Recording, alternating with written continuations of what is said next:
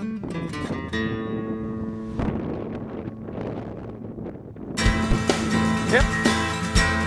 Whoa!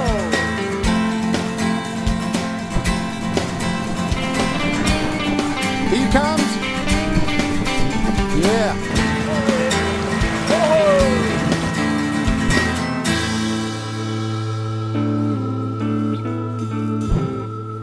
Isn't it funny how a day pans out?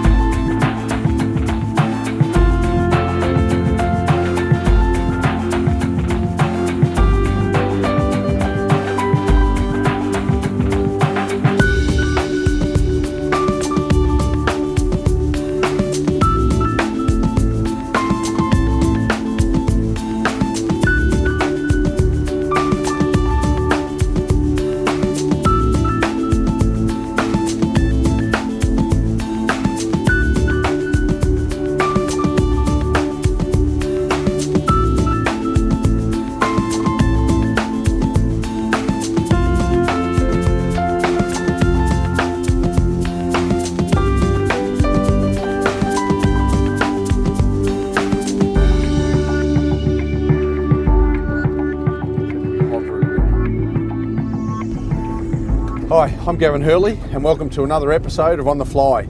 We're here in Port Phillip Bay. We've just dropped in at Mordialloc and we're around the Ricketts Point area, not far from Black Rock. Today we're out here chasing salmon, which is just a great species to get on, especially on fly.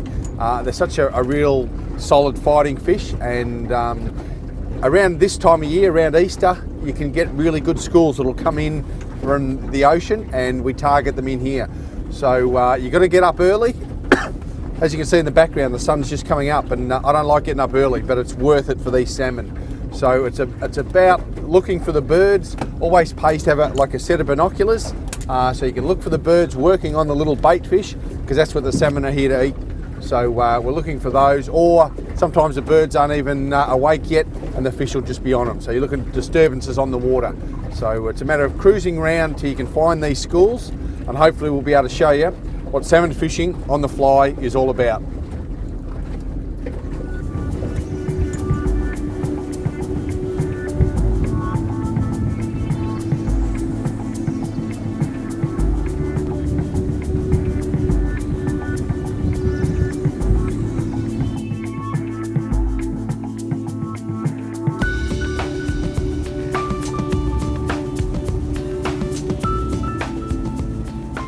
So what you can see there on the sounder is you've got, well, the sounder's almost black from these little white bait that have all balled up in here. So what you've got to do, we need the fish to have found them. They could well be right down the bottom because the school's so thick. We need the fish to come up to the top because it's quite deep here. You've got 16 metres of water. We need the salmon right on top. So we need the schools to thin out a bit, break up, and the fish to really attack them. At the moment, there's a lot of birds sitting on the top of the water, waiting for the schools to be right on the top. The gannets are diving in, but we need the salmon to be right on them as well and right up the top.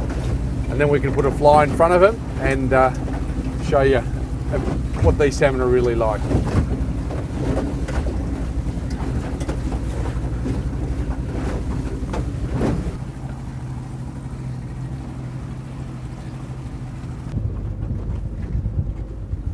We've been out here for a couple of hours and we found the birds and the bait fish, but we haven't really come across any, feeding salmon at the moment. There's a lot of water out here, so instead of just blind flogging with your fly, we've set a couple of trolling lines out with some lures on it. And it's a good way to pick up where the salmon schools are going to be, and then we can concentrate our cast with our fly into those areas. So a couple of lures out the back, find out where the fish are, and then we'll get a couple on the fly. Well, it's been pretty hard going this morning, and we've just been moving around a bit, a little bit of blind casting, and we've come onto a little patch of just little salmon, which is still good fun. But as you can see, he's just a little fella. But there's enough of them there that could keep you amused for a little bit of time there. So great fish. Obviously we're after a lot bigger ones than that one, but if that's all there is at the minute, we'll catch them until we can get a few bigger ones.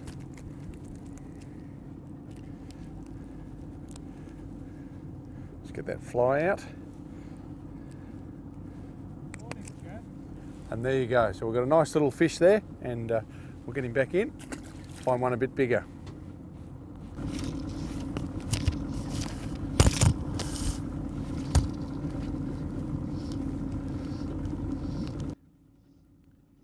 So this is what we call my little... That's good, that's much better. That's it, just another little salmon there, which is good. Once you come across, you know, like a salmon, you get a good hook up, and that chances are you can catch a lot of them because they're going to be in relatively big schools. So concentrate your casts and your boat drifts along that area, and that's when you're going to come up against these. Again, they're just little fish, but we're hoping there's going to be some bigger ones mixed in amongst them. But still a good little fish. I mean, that's the beauty of getting them on the fly. Just a single hook. Just get that out, pop me back in, and he's good to go again. So you haven't harmed the fish in any way, and yeah, plenty of room for him to go up again. So we'll get another cast out there, and again, concentrate in the same areas because that's where the fish are going to be, and you've got more chance of getting them on the end of your fly.